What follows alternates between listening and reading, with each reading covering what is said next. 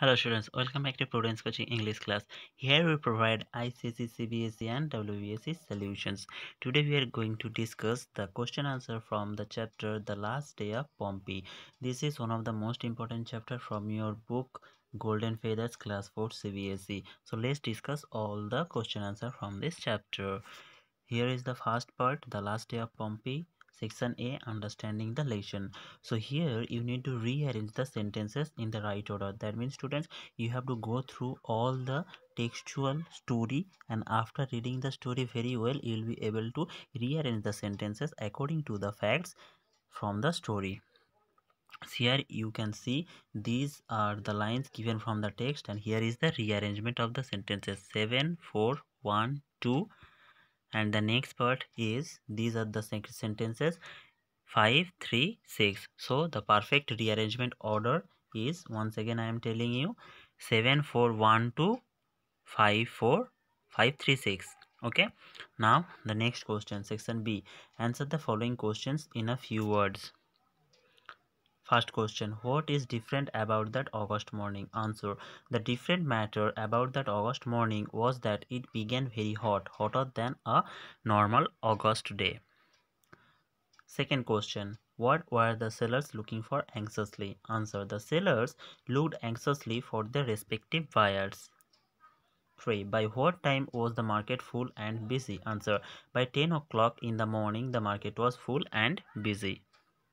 Next question, who was the only one who remembered the earthquake that occurred a few months back? Answer, the old man was the only one who remembered that the earthquake that occurred a few months back.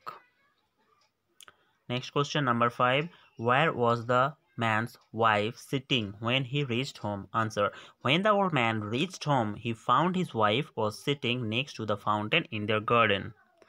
Next question, C. Answer the following questions. Here is the first question. How was the market seen by 10 in the morning? Answer, by 10 o'clock in the morning, the market was busy and full of noise. It was overcrowded with the sellers and buyers. The traders were calling out for their wares, and the people wandered from stall to stall, bargaining and buying things. Now the next question, number 2. How did the people of Pompeii leave messages? Answer, there were no telephones or post then, so the people of Pompeii used to leave messages on the local city walls to communicate with each other. Now the next question, number 3. How did the people react when the old man told them that the volcano was stirring? Answer, the people of Pompeii reacted strangely when the old man told them that the volcano was stirring. No one listened to him carefully, and their gasps and nervous laughs filled the air. They took it very casually and went back to whatever they were doing then. Now number 4. Why did the people of Pompeii not listen to the old man? Answer, the people of Pompeii did not listen to the old man, as they all were used to Vesuvius rumbling and spewing out smoke continuously. They did not know the cause of such natural disasters and were ignorant of its forthcoming dangerous consequences. Now the next part, D. Think and answer. First question, was the way of leaving messages on the city wall a good method? So do you consider the way of leaving messages on the city wall a good method or not? So if you consider it no, then you have to provide reason for that. If you consider yes, then you have to provide reason for that. So here is our answer.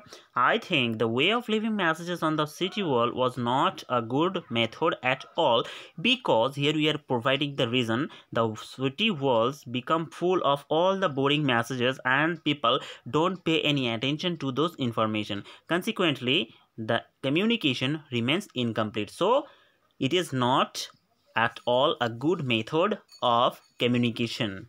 Okay students, I hope you are getting all the answers very suitable for you. So students, if you find this content helpful, don't forget to subscribe, share and like this content, because your little effort will help us to provide you more helpful content. So the next question now.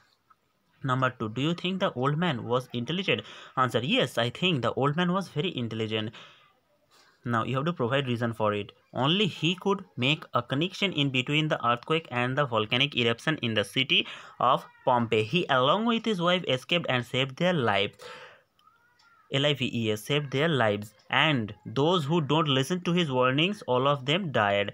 All this shows that he was really an intelligent person. All this show that he was really an intelligent person.